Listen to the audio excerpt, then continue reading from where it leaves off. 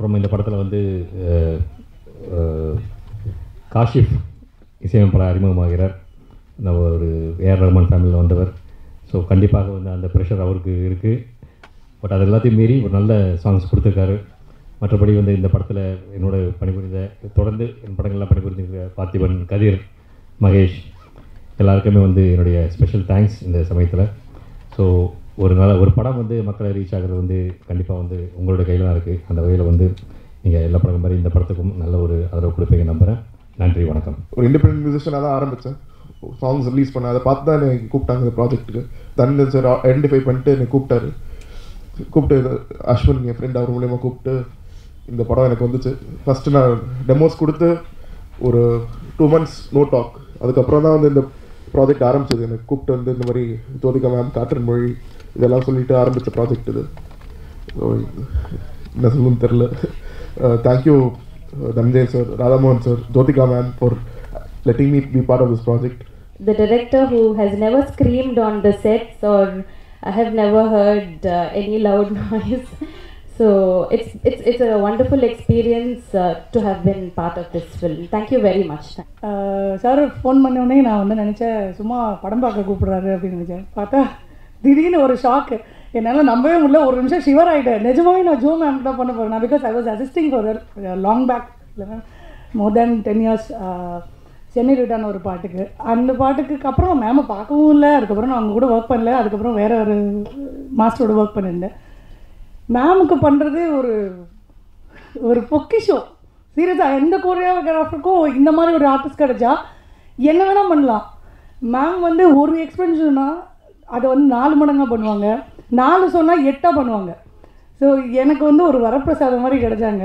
And வித்ஹார்த் sir என்கிட்ட ஃபஸ்ட்டே சொல்லிட்டாரு, மாஸ்டர் என்கிட்ட டான்ஸ் வராது, என்னை ஆட வச்சுறாதீங்கன்னு. சார் உங்களுக்கு ஸ்டெப்பே கிடையாது சார், ஒரு ஸ்டெப்பு கூட உங்களுக்கு கிடையாது. ஆனால் சொல்லி அவர் 3 நாள் ரிஹர்சல் பண்ணி அவரை பிழிஞ்சு எடுத்து டர்ட்டி சாங்கில் ஹை ஸ்பீடில் ஆட வச்சோம். ஃபஸ்ட்டு நார்மலாக ரிஹர்சல் கொடுத்தோம். ஆனால் ஸ்பாட்டுக்கு போனது வரைக்கும் டபுள் ஸ்பீட் மியூசிக் போட்டு 48 frames ஆட வச்சோம். என்னங்க நீங்கள் ரிஹர்சலில் நார்மலாக தானே எனக்கு ப்ராக்டிஸ் கொடுத்தீங்க, ஸ்பாட்டுக்கு வந்துட்டு இப்போ டபுள் ஸ்பீட் ஆட சொன்னால் என்ன அர்த்தம்னா, சார் நீங்கள் ட்ரை பண்ணுங்க சார் வரும் அப்படின்னு. அப்புறம் அவர் ட்ரை பண்ணி he has given his best. சீரியஸாக முக்கியமாக தனஞ்சயம் வந்து எப்படின்னா, நம்ம ட்விட்டர் இருக்குல்ல, ட்விட்டர்லேயே படத்தை விட்டுட்டவர் அந்த மாதிரி ஒரு கெப்பாசிட்டியான ஆள். ஏன்னா அது ஏரியா மொத்தமும் அதுலேயே விற்றுட்டு அதுலேயே என்ன லாபம்னு வச்சு அதையே பாட்டருக்கு அனுப்பி அதுக்குள்ளேயே கதையை முடிச்சுட்டு பேக்கப் பண்ணிடுவார். அப்படி ஒரு கேரக்டர். அதனால் அவருக்கும் என்னுடைய வாழ்த்துக்கள் சொல்லி, இந்த படத்தில் என்னென்னா பங்கு பெறணுங்கிறது வேறு ஒரு மொழியின் அடுத்த இது காற்றின் மொழிங்கிற இலக்கிய நயமுள்ள அந்த டைட்டிலுக்கே வெளியே மக்கள், அதாவது குடும்பமாக வந்து அலமோதும்.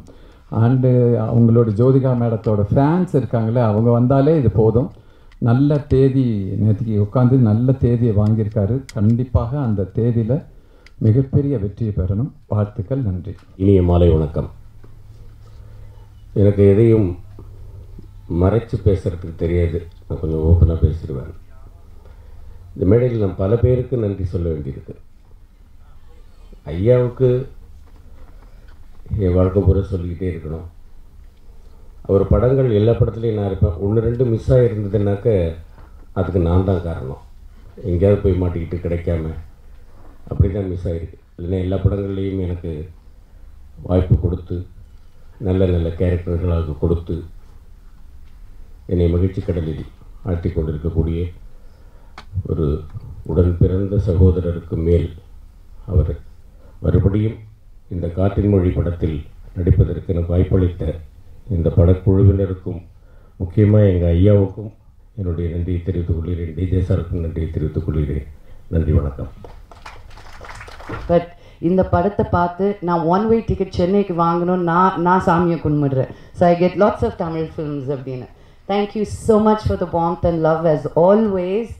Very, very happy Diwali to all of you and Jai Hind. Thank you. முதல் நாள் ஷூட் போகும்போது ஷூட்டிங் எப்படி இருக்குன்னு பார்க்குறதுக்காக போனோம். பூஜை முடிஞ்சு ஷூட் பார்க்குறதுக்காக. அப்போது ஜோ மேடம் ஆக்ட் பண்ண பார்த்தோன்னா ஆஹா பயம் வந்துருச்சு. அவர் டேரக்டர் வேறு அப்படி இல்லை அப்படிங்கிறாரு. எனக்கு என்ன சொல்கிறதுல புரியல. ஐயோ இவங்க வேறு கூட சீன் பூரா அவங்க கூட இருக்கு, எப்படி ஆக்ட் பண்ண போகிறோன்னு. இது எங்கே எனக்கு ஞாபகம் வந்ததுன்னா, கூத்துப்பட்டறையில் நான் நாடகம் பண்ணும்போது ஒரே ஒரு நீலியா வெக்சல்னு ஒரு டைரக்டர், அவங்க நாடகத்தில் வந்து ஆக்ட் பண்ணுறேன் ஒரு ஸ்டேஜ் ஷோவில். அதில் வந்து ஒரு விசில் அடிக்கணும். கலைராணி அவங்க ஆக்ட் பண்ணியிருப்பாங்க, அவங்க கூட வந்து நான் ஒரு விசில் அடிக்கணும். எனக்கு வந்து கிட்டத்தட்ட ஜானகி எம்ஜிஆர் ஜானகியில் வந்து 11 ஷோ போட்டோம். 11 ஷோவும் எனக்கு ஆக்சுவலி நல்ல விசில் அடிப்பேன். அந்த 11 ஷோவும் எனக்கு விசில் வராது. ஏன்னா அந்த டைரக்டர் கண்டவொன்னே ஒரு கை காலெலாம் ஒரு ஆட்டம் ஆடும். எனக்கு அது மாதிரி தான் அவங்கள பார்த்தோன்னு ஒரு ஆட்டம். ஏன்னா ரொம்ப பிரமாதமாக பண்ணிட்டாங்க. சரி நம்ம ஷூட் போகிறோம், நம்ம அந்த சின்ன தானே, நானும் ப்ரிப்ரேஷன்லாம் பண்ணிவிட்டு அங்கே போயிட்டேன். போனால் தலைவன் யார் எம்எஸ் பாஸ்கர் சார், அவரோட சீன் எடுத்துகிட்டு இருக்கிறாங்க. அந்த மனுஷன் இப்படி உட்காந்து சிரித்து பேசிட்டு, விதார்த்து உன் படம்லாம் ரொம்ப பிடிக்கும் அப்படின்னு பேசுகிறேன். அண்ணா என்னென்னா ரொம்ப நன்றி. நான் அங்கே போன டைனிங் டேபிளில் உட்காந்து டபால்னு அழுகிறான், டபால் பாரு ஆத்தாடி, நம்ம வந்து ஆசைப்பட்டதே தப்பு போல் இருக்குது இப்படி ஒரு டீமுக்குள்ளேன்னு அப்படி பண்ணுறாரு அந்த மனுஷன். என்ன ஆச்சரியன்னா ஒரு டேக்கும் சிங்கிள் டேக். நான் படத்தில் ஷூட்டிங் அப்போ உட்காந்து பார்த்தேன். ஒரு டேக்கும் சிங்கிள் டேக், பக்கமான டயலாக்கை அப்படியே உள்வாங்கி அந்த டயலாக்கை அவ்வளோ அழகாக எக்ஸ்பிரஸ் பண்ணி, இன்ஃபேக்ட் 2வது டேக் வந்து ராதாமோகன் சார் வந்து கேட்க மாட்டார். அவங்க தான் சொல்லுவாங்க, இல்லை சார் நான் இன்னொரு பெட்டராக பண்ணுறேன் அப்படின்வாங்க. அதை நான் பார்க்கும்போது ரொம்ப சந்தோஷமாக இருக்கும். அதாவது இவ்வளோ சாதனைகள் பண்ண பிறகு, இவ்வளோ அச்சீவ் பண்ண பிறகு, தனக்குன்னு ஒரு ஸ்டேட்டஸ் வந்த பிறகும் 50 படங்களை தாண்டி ஏதோ முதல் படம் மாதிரி ஒரு ஆக்டர்ஸ் மாதிரி தான் இன்னும் சாதிக்கணும் அப்படின்ற எண்ணத்தோட பக்காவாக ப்ரிப்பேர்டாக வந்து, அதுவும் கிட்டத்தட்ட நம்ம பார்த்திபன் சார் கிட்டத்தட்ட 240 பக்கம் இல்லை டயலாக் 200 பக்கம் இருக்குமா, அவ்வளோ பக்கம் டயலாக் எல்லாத்தையும் மனப்பாடம் பண்ணி அந்த கேரக்டர் உள்வாங்கி ஒரு கேரக்டர் ஒரு சீனையும் அவ்வளோ பிரமாதமாக நடிச்சு கொடுத்தாங்க ஜோ மேம். அதனால தான் அந்த படம் வந்து அவங்களே சொல்லிட்டாங்க, ஐயோ முடிஞ்சிச்சா, அதுக்குள்ளே முடிஞ்சிச்சா அப்படின்னாங்க. படம் ஷூட்டிங் முடியும்போது அதான் என்கிட்ட சொன்னாங்க. நான் சொன்னேன் மேம் என்னன்னா இப்படி ப்ரிப்பேராக வந்து அப்படி தான் நடக்கும்னு. இது வந்து ஒரு என்னை பொறுத்தவரையும் வந்து பாஃப்டான்ற ஒரு ஃபிலிம் இன்ஸ்டியூட் ரன் பண்ணும்போது நான் இந்த படத்தை உதாரணமாக எப்போவுமே சொல்லிட்டு இருப்பேன்.